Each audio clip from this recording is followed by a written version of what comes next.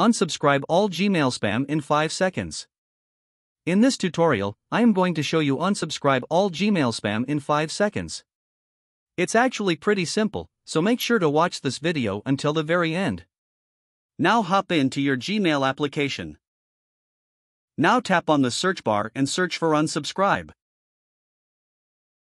Then this will show you all the spamming promotional email that you've subscribed, and just look at all the emails and make sure all the email are spam promotional email, nothing important. And after that, tap this one. And then click this create filter. Here you can click this delete to delete emails when they arrive. Or you can click here to keep them in archive. This is very useful, but it's not yet finished.